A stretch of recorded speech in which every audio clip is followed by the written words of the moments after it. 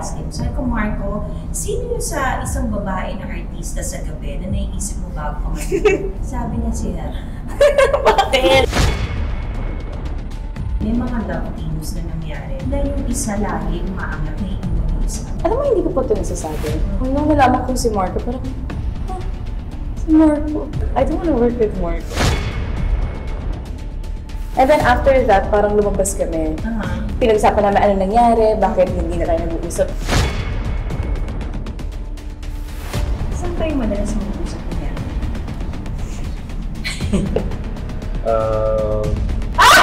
Oh my God!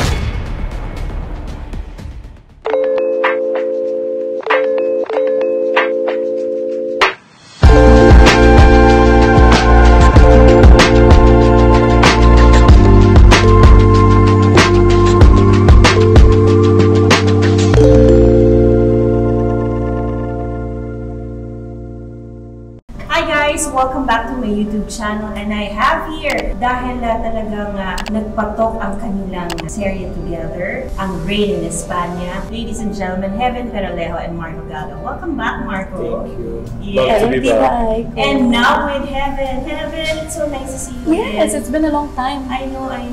Grabe ng first kita ko kay Tita Aiko dun sa workshop ni Tito Oji pa. Yes. Yeah, andun ako kaya nakita ko yung journey ni Heaven. And you know, I'm very happy to know that ang dami mong projects ngayon because you deserve it, because you work hard for it. But going back sa inyo dalawa, how are you both?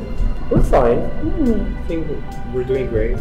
Every day is fun. Yes, we're enjoying each other's company. So how does it feel na talaga naging successful yung Rain in España, tsaka yung ano nyo, Calix and ang inyong team up? How is it? Over the moon yung ligaya po namin. Kasi hindi naman talaga namin in-expect na magiging big thing po talaga siya. Pero sobrang nakakatuwa kasi lahat ng pinaghirapan namin, lahat ng walang tulog, lahat ng iyak, parang na-reward naman ng pagmamahal po ng mga readers and ng mga fans. Correct. And after that success, meron naman kayong isang project together na naman. Yes. So it only goes to show na hindi na kayo magpaghihiwalay for now. For now. Gusto mo ba tayo maghiwalay? Parang ayaw Sinabi ko ba yun?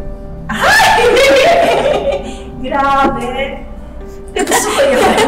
Sorry. Diba? You know, si Marco is like my son. Kasi barkada ni Andre and he'd come to our house. So, he speaks highly of you, Heaven. Good words. Only but good words about you. So, how does it feel na talagang hindi lang niya ikaw nakikita as a leading lady but someone close to his heart? Of course, I always tell him that I appreciate everything that he does for me. When he takes care of me, pag yung sa shoes ko, sa socks ko, sa script ko, sa tubig ko, sa pagkarga sa akin kasi basa yung ano. Alam mo yung sobrang na-appreciate ko lang talaga siya. And I'm really happy na ang naibabalik ko naman doon is, of course, ngayon nag-meditate na siya. Siya na yung nagsasabi na, uy, meditate naman tayo today. So, nagkakatulungan kami. Naman kasi hatid sundo niya ako sa bahay. Hindi kasi magalit si mommy kung kayo dalawa lang. Siyempre, overprotective si mommy naman sa'yo. Opo. Kailangan. I think yung pagka-protective ni mom, nabawas-bawasan. Ay, hindi na siya kagaya Hindi na! Not at all. I will pass you the crown now. She's letting me fly na. I did a solo trip to Bali. Oh! Oh, yes! Okay. And so nakakatuwa na parang naiintindihan ko na she trusts me more. And so dahil sa trust na yun, ayokong i-break. So parang mas ganun siya ngayon. And so mas na-experience ko yung life, pero alam ko at the end na guided pa rin ako by her. And she'll always be there for you, regardless of what situation you're gonna be in. A mother's love will always be the best love that you can ever have. Diba? I agree. Marco, Yes, po. ikaw, yes po ka dyan. Nagpapagod siya. Malakas ka sa akin. Marco, the last time we talked, I asked you, how are you in Heaven? You said, there's no label. So ano na bang status mo ngayon? Wala pa rin. Still no label. No label? When you say no label, but you guys have this understanding that pareho kayong special sa isa't isa, di ba? What is you, Marco? I mean, you are special to me, am I too? Anyways, tita. No, let's not move on forward. Ano? Am I special to you? Yes, you are special to me. Very special. Was it that hard? I kept telling you, you have a piece of my heart. What did you say? A piece of my heart, eh? Marco, what else do you need? So, I think kung ano yung sinabi ni Heaven needs no label. Yeah. Diba? And alam mo, the last time he guested here, I asked him, sabi ko, Marco, sino yung sa isang babae na artista sa gabi na naiisip mo bago ka matulog? Sabi niya siya. Bakit? Na walang mali siya. He said because wala na siyang attraction sa ibang babae. Parang ikaw yung nakikita niya laging maganda. That's what he said the last time he guested here. Alam mo, tito, kasi siguro when he asked me for the official date, parang we've talked also na he's not gonna rush me. And I think I really, liked it about it. Kasi hindi niya ako pinipressure na, dinate kita, tayo na. Ayun, ganon. Like, he's really taking it slow. We're taking it slow. Plus 10 pogi points ka doon, anak! Ayos, yes. Kasi that means you're very special. That he doesn't want to rush anything because he sees this something to work and for long, di ba? Kasi pag may mga lalaki ngayon nowadays, lalo na sa edad nyo, na mabilisan, minsan mabilisan din mawala. Yes, I agree. Hindi, sinabi ko rin po sa kanya na ayoko rin masyadong mabilis. Kasi ayokong mabilis din mawala. And yung sinasabi niya sa akin, nung last time nagkita tayo, sabi niya sa akin, Tita, I want this to work. I don't want to rush things because I want this something na parang pangmatagalan daw talaga. Ano, Mark? Can you confirm? Yeah. And nag-usap kami nun ng heart-to-heart talk. And not because your mom's here, but ikaw na nga magsalita, bakit naging spokesperson mo ako, Mark? Di ba? I mean, meet mom.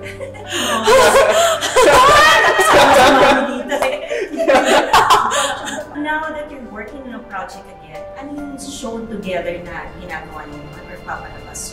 The Ship Show. Yeah, it is directed by Jason Polak Samana. Wow! He's very good. I've worked with him. He's very good. What is this show all about? So it's basically like PBB. But it's, like Love Island, and those reality shows. Right. Basically, Direct made it into a movie. So it's like scripted movie. Oh. Napakagandang concept. Oh, it's something new. Yes. And it's never done. Exactly. Kayo nauna. So how does it feel na meron kayong gagawin something bago na kayo ang nauna at magsiset ng trend eventually? Well, I think for me, I thought about it, and it's like it's definitely scary because whenever you do something new, it could either really work or either. It's a make or a break. We have all of our hopes that it's going to work because I think the idea is there, the cinematography is there, that have guided us. Yeah. Everyone did their best. So all we can do is really hope that people will like it as much as we do. Dapat naman kasi, dapat i-open na natin ang sarili natin to something new because if we keep, you guys should know, because I've been in this business for so long, if you keep doing the same thing, you get tired. And same with the audiences, diba? Lalo na ngayon that everything is online, and then ang daming generations ngayon, diba? We should be open to new stuff and such as this, diba? Yeah, new ideas, definitely. Diba you've worked with each other sa PBB? Yes. Hindi nyo ba naiisip na parang yung tadhana talagang pinag-cross yung paths? Take it away. Alam mo, tito, naisip ko rin po yan. Eto na naman, may kwento na naman ako. Kasi The one that you filmed last night lang? Yeah, the one that you 7-7. Yeah, they were showing. Ano yun? Sige, share nyo naman. Kasi tita, galing kami yung Lucky Season 7. And then, 7 years kami hindi nagkita. Tapos yung The Rain in España, si Luna and Calix yung characters namin. Ganon din yung storya. Parang years din na hindi sila nagkita, tapos nagkita ulit sila. Nag-reunite ulit sila. Tapos, kanta namin Mata sa Mata. Theme song ng movie by 7, yung name. So lahat 777. Sobrang dami Oh sa my God. And do you know that 7 is God's number?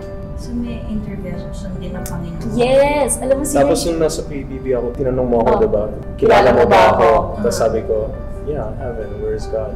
Sa'yo pala nasa Diyos. Pangalan niya Heaven, God, 777.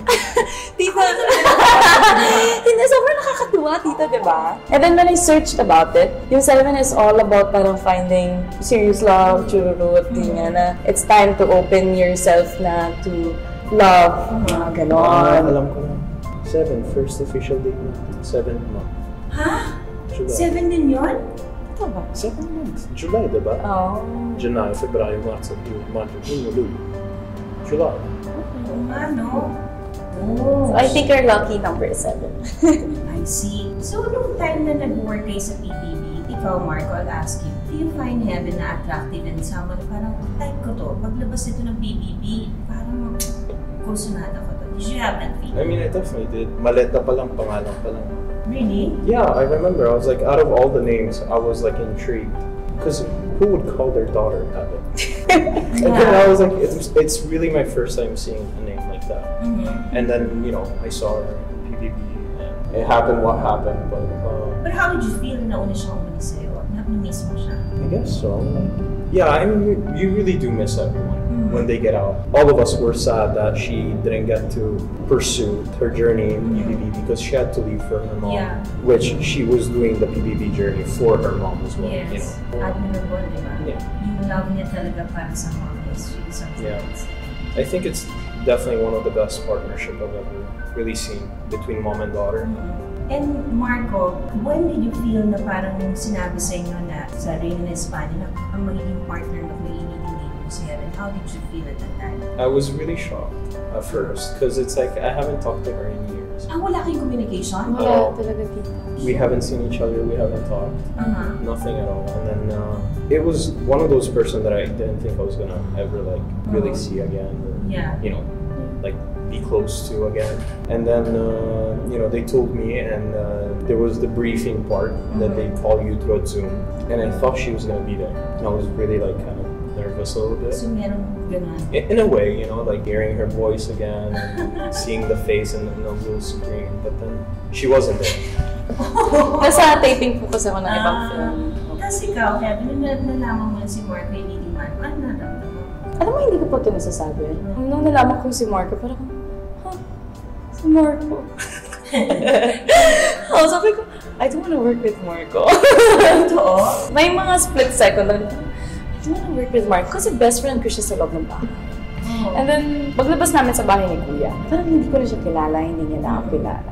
And I was really hurt at that time. And so, nung sa hurt ko na yun, kinalimutan ko na lahat. Ganun kasi ako, pag nasaktan ako, nakalimutan ko lahat. Parang ganun lang talaga yung coping mechanism. So, ang alam ko lang is yung feeling na parang, I don't wanna see this guy anymore. Parang ganun. But then, parang si mama, sabi niya, no, like, of course, ikaw nga, nag-mature ka na, tumanda ka na, and everything.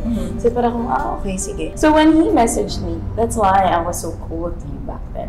Kasi when you messaged me na, hey, parang see you, ganyan, sa workshop. It's like, okay, sige, see you, thank you. Parang ganun, diba?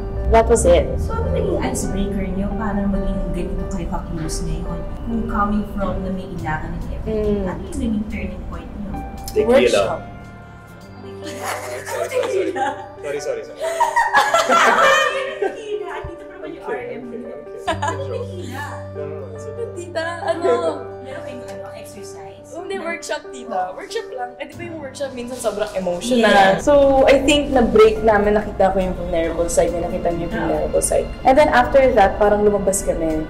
Pinag-usapan namin ano nangyari, bakit hindi na kayo nag-uusap noon, naayos na rin namin. Tapos, napag-usapan din namin na, alam mo, dahil binigay sa atin tong project na to, this is a make or break project. And so, galingan natin, like, let's take care of each other. It was super weird na actually, the fact na parang, as in, after the workshop na yun, October 3, after the workshop, we went to 7-Eleven and we had this chat.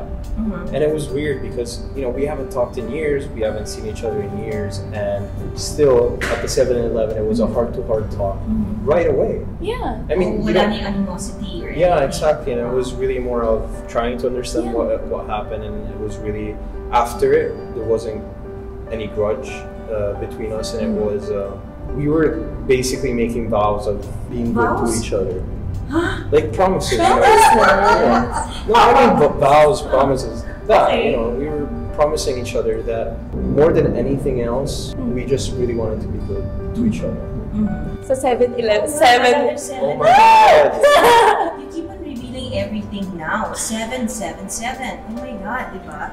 So, aren't you guys thankful also for Reina in Spania na yun yung naging tutulay talaga, aside from the fact that it became a big hit now dahil doon na-rekindle yung friendship na meron kayo, diba? Yeah. Oh, definitely. Ako 100% sobrang thankful ako sa Darien. Kasi hindi lang dahil ang daming doors na nag-open, also because nakilala ko ulit si Marco. And I think yun yung pinaka one of the best things that happened in my life. In your life? Yeah. Kasi nung alam mo, tita, nakakatuwa. Kasi I never expected na si Marco pala yung parang sasamahan ako sa pag-grow ko. as an individual. Kunyari, gusto kong, alam mo yun, to have this spiritual journey, to know myself more. Ano niya ako, sasamahan niya ako ng, sige, tara, bayan kita.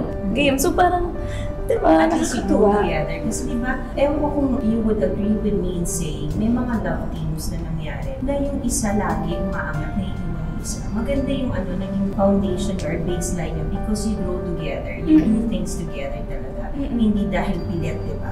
And more than anything, I think sa buong months na nag-taping tayo, ilang months yun? Since October, it's been 10 months. Since 10 months na, yung foundation ng friendship namin and then plus yung PBB namin, parang naging stronger and yun yung naging foundation, yung friendship. So whatever happens between us, I think yun yung magiging core pa rin.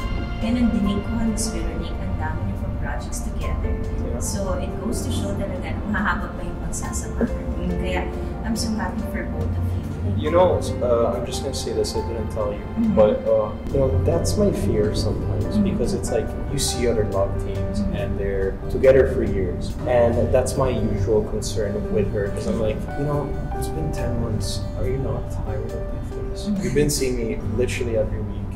Like that's my concern. It's like, tell me if you need some me time. Honest naman po ako. May mga times na ayaw ko muna makita si Marco. At least ito siya, diba? Dito kasi, I think, alam mo, na-practice ko kay Marco yung pagiging honest ko. I was very honest, no? Super. And so, ako-communicate ko yung feelings ko without feeling na parang, shit, nasasaktan ko siya. Oo, hindi ko siya sugarcoat. Like, parang okay lang sa kanya. He accepts it na, oh, it's okay. Sige, I'll give you your me time. I'll give you 6 hours. 6 hours. Then after 6 hours, come back to me. You'll see the same face.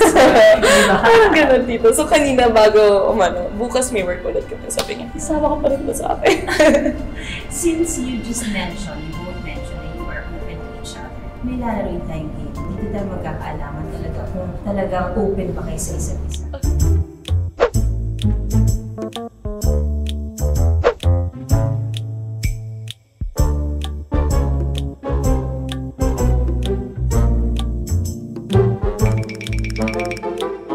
We go to heaven first, ladies first. Basta kapag ikaw natalo, akong pipili ng kakainin mo. Kapag ako natalo. Akala ko sasabihin mo, ikaw kakain para sa akin.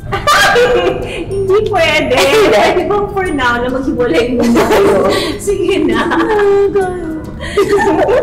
Grabe. Marco, hindi ko ina-expect na kikiligin akong ganito sa inyo dalawa. Kasi pag kinukwento niya, hindi pa kita ma-picture. Pag kinukwento sa inyo, you know, man, serious siya eh. Ngayon, parang ang fun niya, parang ang gaan niyang tignan lang. Diba? Parang walang pressure lang. Kasi tingnan mo, iba titignan mo, hindi talagang makikita mo yung nervous nila na pilit na kasi we just have to be together. Ayokong mag-name names. Gusto mo, maldita talaga, no? Oo. Pero marami pong mga love team na napipilitan. Pero itong dalawa nakikita ko po na gusto niya yung ginagawa na. Guys, Marco, build up ka na heaven. Heaven! Sino ang ayaw mong makatrabaho na ganito? Kailangan magsalita ako kasi kung hindi kakain ako nito, di ba? Oo. Kahit isa. Gusto namin kasi kumain ka lang. Alam ko naman wala. Kain? Oo, kumain ka lang. Sige, Hindi, kakain. ano yan? Ako ang pipili na. Hindi, kakain. And spoon. Bakit ka nakikairam sa Malo, kakain? it's okay. You gotta use a spoon. Yeah. Subukan mo siya. Yung kakainin niya is cereals with ketchup, Ketchup sauce. Susubukan niya. Galo konti lang. Yeah. Uy! Konti lang. Tita, oh. It's just ketchup. Masarap. Oh my God, game siya. So, for Marco, saan kayo madalas mag-usap niya? Bakit parang hindi niyo maisip? Ba't ko tawa si Eden? Ha? Saan kayo madalas? Ah! Oh my God! Saan kayo madalas mag-usap? Sa kotse, siguro. Sa kotse? Sa kotse? Bakit nakakatawa sa kotse? Ano meron sa kotse niyo? Hindi, kasi minsan... Chismosa. Kasi minsan walang standby area or minsan naghihintay lang kami or there's a lot of traveling time that we spend in the car, you know? And I He's think... blushing. I know, Gusto ko right? ulit i-raid yung kotse niya. Ano meron sa kotse niya? Pag sa kotse kami, puro ang usapan is tawanan. Ah! And ganun lang. Kanina, on the way here, Anything goes. anything goes lang talaga. Yeah. Sinagot niya eh. So, for heaven ulit, Nakakatawa naman tong tanong na to. Hindi ko alam tong tanong na to. Sinabi ko itong mga ano ko. Kung may isang bagay ka na gusto mong tanggalin kay Marco, ano yun? Alam ko na. Ano, sige. Feel your guts. No, you say it and then I want to know. I'll say it if it's right. Isang bagay? Part of the body? Yeah. Princess yan. You? Ano? Yung princess. Para mabago. Ay, bakit ano naman sa brain cells niya? Bobo kasi minsan. Hindi ka bobo. Hindi ka bobo. Hindi. Iba lang yung way of thinking niya. Ano, wala sense. Pero, Lag. yun yung nagpa-inlove sa'yo sa Doon niya ako nakuha. noon. Oh my God, keep it up, bro. Don't change Hey, it. it work. Yung princess. Because it's not about the mind, it's about the heart. Yeah. I got a big heart and a small mind. No, hindi. Pero joke aside, patalino naman si Mark. Discarte. Yun ang importante ngayon, di ba? Ano yung mentalino kung wala ka namang discarded sa bintang sa buhay. Totoo. Yeah. Dude! Hold on. Before we move forward, I want to see if I'm really done. Just to check. Give me 5 provinces in the Philippines that finishes with N. With N. N. You have 45 seconds. Why are you trying to say No, I just want to say Come on, I want to see 5. Just 5. Do you have? Oh, wait. Finishes with N. Okay, I'll start counting. 1, 2, Philippines. 3, Province. 5, no. 6, Oh, shoot! Na-better black ako, so that makes me wrong. Wait, I just finished my degree. 13, 14, So messed up. 16, 17, 18. Shoot! Oh my God! Sandali, na-pressure ako! 25. Sasabihin ko kay Heaven mo kasagutin. Ito na ko narinig ka, tita. Oo. Sige nga ikaw. Palawan, Bataan, Pangasinan, Cagayan, Okay. Cabanatuan. Kabanatuan. Yeah, okay. No, it's just because we came from a show and I totally didn't know. Pinuhin. Oh, so that's why you're practicing your skills here. Yeah, I want to see. And I have a feeling that you weren't able to answer that. Just one. Okay, so next time, I know what to do. Pinoyin yung ito, babalikan ko to. Alam mo, mami, kanina, naging mabait ako sa question sa kanya. Ang nangyayari sa kainin ko sa'yo na. Marco, sino yung sinasabi mo ayaw mong makatrabaho sa work mo bilang artista? Si Heaven, kumain. Oo. Alam ko yun. Sabi niya, alam ko yan. Kilala ko yan. Kumain ka na lang. Kain ka na lang. Heaven, ano gusto mo kainin? May ketchup pa, oh. Oo, yan. Chicharon, ha? Sino naman nag-share ka ng spoon? Hindi. Nag-share ng spoon. Ang hilang pa rin. Anong lasa, Marco? Like ketchup because there was ketchup in it. So it was so much better. Yung saucy, Heaven, anong klaseng sauce siya? Spicy. Spicy? Dahil? I mean, Total package, no? Yeah. Kung saucy, Marco, hindi na ako sumunod sa script, di ba? Anong sauce siya? Sauce Mariosa. Sauce Mariosa. Dito patis. Patis. Patis. Uy, bakit patis? Kasi kailangan kayo sa lahat ng putahe. Wow! Oh my God! Shucks! Uy, gagamitin ko rin yan. Hindi ko patis kuniway kasi parang lahat ng ligado na sila. Marco, iba ka! I love it. Okay guys, since nakita na namin pareho na nag-holding hands kayo sa ilalim, nagkakalabitan kayo, nakita ko. No, I was checking her tats kasi bago. Kailangan lagyan ng moisturizer. Kasi tumutuyo. Parang ka rin eh. Gusto mo nang mahawakan yung kamay. Ano nakalagay sa tali mo? Tita, found, surrender, and bow and arrow. So, pinagawa ko po yan sa Bali. Because I've learned... Yung nag-soul searching ka? Yes, I've learned na I found myself while getting lost. And I found out na hindi place yung home. My home is me. Oh, that's very beautiful. Yes. And then surrender, kasi I keep on controlling things. Pag hindi siya sumasang-ayon sa gusto ko, nababaliw ako, nagkaka-anxiety ako, panic attacks. And so, nag-surrender ako sa spontaneity of life. And so, kung anong ibigay sa akin ng Lord, go, enjoy lang ako. And then, etong bow and arrow, parang moving forward lang lagi. Alam mo, I have to also forgive myself from my past. Moving forward lang with life. Marco, nakita ni Heaven yung tattoo niya. Hindi ko. What does it mean? Smile every day. Because Heaven makes you smile. Kasi I asked you nung magkasama tayo, di ba? Sabi ko, where is Heaven? She's hero. Di ba? Sabi mo, No, I swear I didn't say that. I swear to God, I did not say that. I did not say that. I promise. Gusto niya talagang ano, no? Meron na kayo message siya isa't isa. Ano yun? You go first, Marco. Ay, nakakaloka. I don't know. I think somehow, for some reason, even if we've been, hanging out, working for the past 10 months, I always tell you this. I don't know. For some reason, I do not get tired of it. Like seeing you every day, it just really makes me happy. It drives me to be better every time, and I can't wait to spend even more years with you. Ang tagal ko na hindi kinikilig. Para sa ibang tao, sa sarili ko. Parang kinikilig ako. Ikaw, Heaven. Thank you. Thank you for everything. Thank you kasi sobrang patient mo with me. Especially pag sobrang movie ko. Thank you kasi lagi mo pinapatawa. Lalo na kung pagpagod ako. Thank you kasi naalagaan mo ako. In all ways, in all forms. From my medicines, to my meditation, spiritual journey. Sinasamahan mo ako sa mga ganun bagay. I do appreciate. And I'm liking you every day. Everything. And so sana lagi tayong ganun. And kung hindi man, sana bumalik tayo ulit sa core.